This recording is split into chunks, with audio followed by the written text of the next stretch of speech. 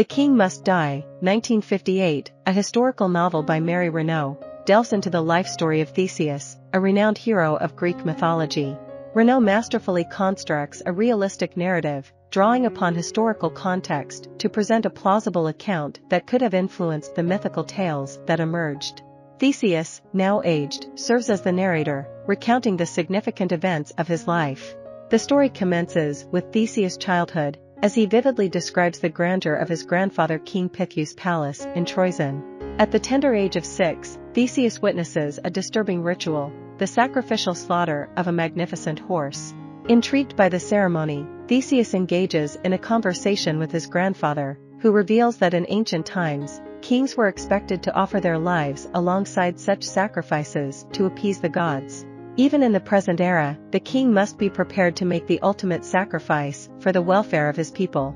Later, Theseus finds himself serving in the temple of Poseidon, where he spends 3 formative years of his life. During this period, he experiences a foreboding premonition, which is soon followed by a powerful earthquake that rocks the city. King Pythius interprets this event as a sign that the gods have granted Theseus the ability to protect their subjects. When Crete dispatches ships to Troezen to collect children for the perilous bull-dancing tribute to Minos, Theseus questions his grandfather about their compliance with such a gruesome practice. Pythius, acknowledging their powerlessness against the might of Crete, sends Theseus away to spare him from the impending fate. Like many Greek youths, Theseus trains in the art of wrestling. Although initially disadvantaged due to his small and slender frame, Theseus adapts his techniques to overcome his physical limitations.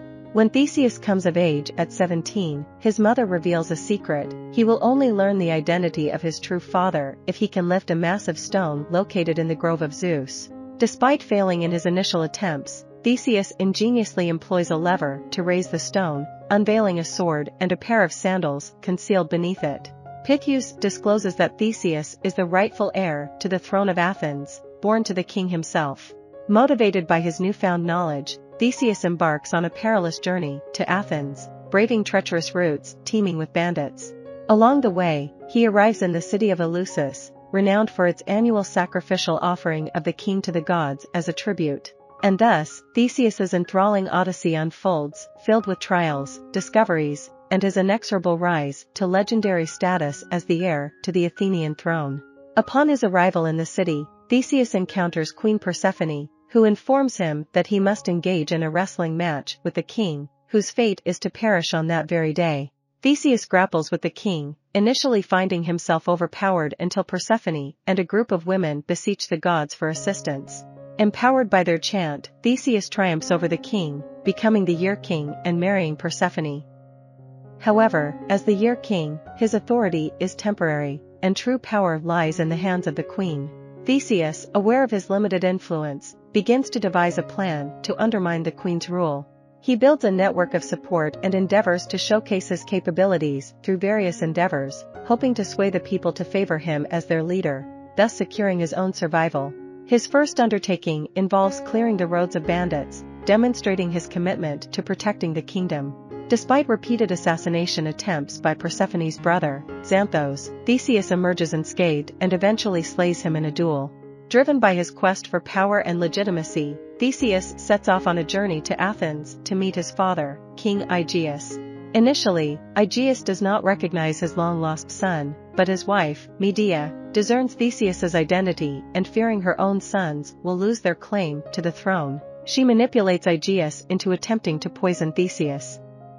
In a critical moment, Aegeus recognizes Theseus's distinctive sword and knocks the poisoned cup away, sparing his life. He banishes Medea and her children and proclaims Theseus as his rightful heir. The narrative then shifts to the arrival of the Cretans, demanding children for their sacrificial bull dance. Displaying his ingenuity and invoking the will of the gods, Theseus volunteers to take the place of one of the children, asserting that it is their divine destiny. To increase their chances of survival, Theseus unites the sacrificed children, erasing the boundaries between their separate kingdoms and forming them into a cohesive team called the Cranes. Upon their arrival in Crete, a delegation from the palace meets Theseus and the Cranes. Unaware that they understand Greek, Theseus inadvertently insults King Minos' son, Asterion. Consequently, Theseus and the cranes are escorted to the palace, known as the labyrinth, by the Cretans. It is within this labyrinthine palace that Theseus encounters Ariadne, a priestess, and experiences an intense attraction towards her. The bull dancers enjoy their freedom to roam and train, and Theseus witnesses numerous love affairs flourishing among them. However, after a tragic death occurs during a bull dance performance, Theseus demands that the cranes swear an oath not to sacrifice one another for survival. Remarkably, the team manages to endure for 3 months, setting a new record. Theseus becomes a celebrated figure, but he becomes disenchanted with the decadent and corrupt society of Crete. During his time in Crete, Theseus encounters Phaedra, the young daughter of the king, and expresses his intentions of becoming a king himself and marrying her if he survives. Theseus dispatches a message to his father, King Aegeus, informing him of Crete's vulnerability, and begins organizing the cranes for a rebellion. Exploring the maze beneath the palace, Theseus stumbles upon a cache of weapons and encounters Ariadne, with whom he initiates a passionate affair. Ariadne reveals to Theseus that Asterion, her half-brother, is making him sick and plotting to seize power. At the request of King Minos, Theseus kills him, but Asterion delays the announcement while amassing support and funds for his own bid for power. Asterion attempts to sabotage the bull dance in an effort to eliminate Theseus, but fails in his endeavor. In a final confrontation, Theseus confronts and slays Asterion just as he is about to be anointed as the new king. Together with the cranes and Ariadne, Theseus embarks on a journey towards Greece, making a stop at Naxos where Theseus anticipates the imminent sacrifice of the king. Against Theseus's wishes, Ariadne attends the ceremony, and upon her return, he suspects that she has been drugged and violated. Ensuring Ariadne's well-being, Theseus decides to leave her behind and continues his journey with the cranes. Upon his return to Athens, Theseus discovers that his father has taken his own life, making Theseus the rightful heir to the throne. I hope you enjoyed this video. Leave a like if you did and be sure to subscribe. Thank you.